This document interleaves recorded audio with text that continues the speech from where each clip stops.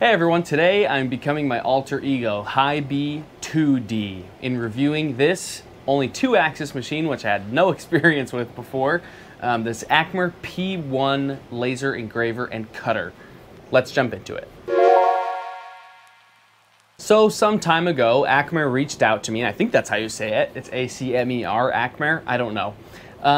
They reached out to me and said, hey, we saw your content on YouTube, you do 3D printing stuff. Would you be interested in reviewing our laser engraver / cutter? I replied and I said, I don't know jack squat about laser cutting. And they replied and said, that's perfect. We need someone to give an honest review as a beginner. And so as a beginner, this machine was really fun, but definitely a learning curve, and we'll talk about why. So first and foremost, whenever I received the machine, it came in a big old box and was not assembled. As you can see, it takes up a pretty decent footprint. My desk isn't very big, but it's not something that I would be able to operate here on this desk. The assembly process, which I will put some video of here, some time lapses that I took. Hello everybody, this is my POV. We're gonna put this thing together and let's put it together. Let's put this thing together. It was not the easiest. I wouldn't say it was the hardest thing I put together. Like, I've put together way more difficult IKEA furniture, but if you're not familiar with these types of machines, it was definitely a challenge, but not so bad that I don't think that you know, if you can put together a Lego set, you can likely put this thing together. From unboxing and setting up to actually getting the laser working and starting my first cuts / engravings, it only took me about an hour and a half, I'd say. So after a lot of not very exciting software setup from their manual, I think I'm about ready to go, and I feel like what better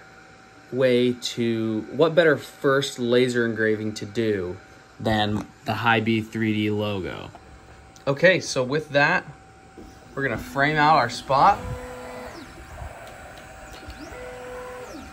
and we are going to give it a go.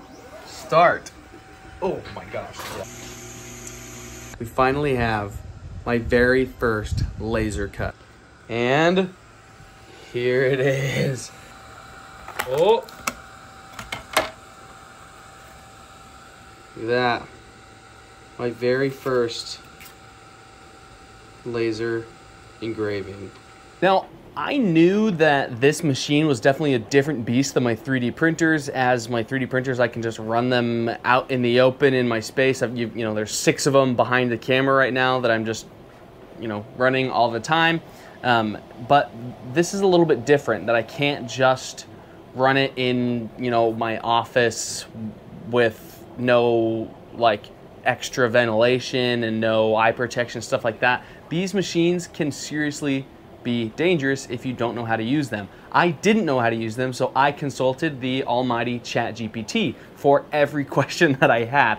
And when it came to software, when it came to what settings to use for what materials, I went to ChatGPT and it spit out information at me that I was then able to use to actually have some successful projects with this machine. My first project, and something that I needed desperately, was better displays for my 3D print booth. I go out and I sell 3D prints at market events, and I really wanted some shelves. I'm like, hey, I have this machine now that I can make shelves out of. So I went to Lowe's and I bought 1/8-inch thick plywood, just sheets that are like 2 by 2 feet, and I started with that.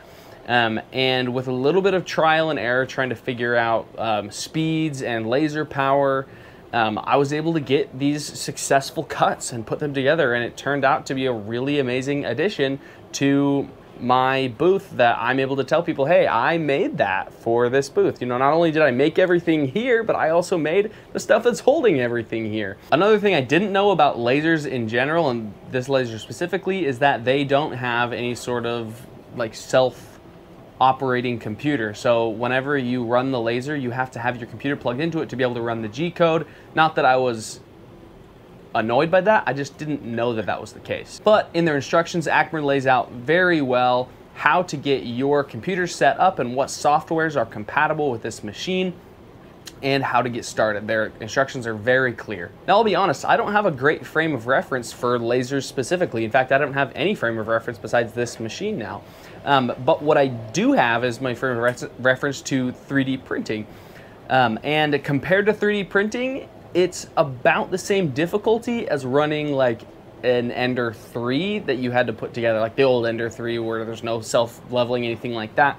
Probably about that same level of tinkering in order to get the machine to work and the settings to function how you want them to. Now, I tested a variety of materials with this machine. I did wood, like I said, for my first project. I did a couple of wood engravings. I also did some metal engravings. I engraved my cash box that I use at events. I'm not going to show it to you because I engraved my phone number on it in case I were to lose it, but also my logo. Do you know what? I'll tape over the number so I can show you. So you can see here, so that was done on this machine. Now, you can tell that this side has a lot more detail than this side because I went over this side a couple of times trying to dial my settings in right, and it ended up kind of losing a lot of detail because I went over it so many times at different power levels. And I even engraved a build plate that I used for my A1 Mini, hopefully out of curiosity to see if it would be able to imprint my logo onto the print, like the 3D prints themselves. It didn't work. Wow, I'm sweaty. One thing that was immediately of concern and something that you should know if you're also a beginner, this machine is not safe to run indoors without ventilation or eye protection. And so because I have a bunch of people around all the time, I moved this into my garage. Here in my garage. And I bought an enclosure for it so that people didn't have to wear the one pair of glasses that were sent to me in order to look at it and watch it engraving, because you know, you hear that there's a laser going, you're gonna want to look at it. And so I bought a $50 Creality enclosure that fits around it perfectly, and I'll link that in the description as well.